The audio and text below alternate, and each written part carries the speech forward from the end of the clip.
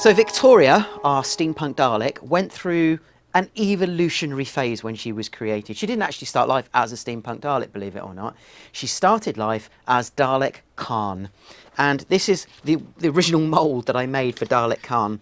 It basically sat in here and there was an organic mutant. Its tentacles moved, its eyes rolled, slime poured out of it. It was very organic and very, very flowing.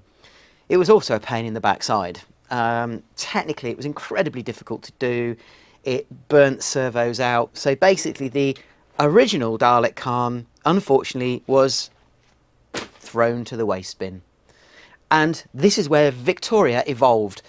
We created a new Dalek Caan, but a mechanical steampunk version of Dalek Caan. The tentacles were replaced for mechanical linkages. The eye was replaced for, again, or mechanical working linkages.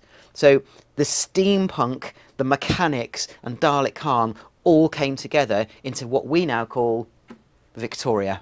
I'm through with the world and silence, darkness and sound, thousands grim, it's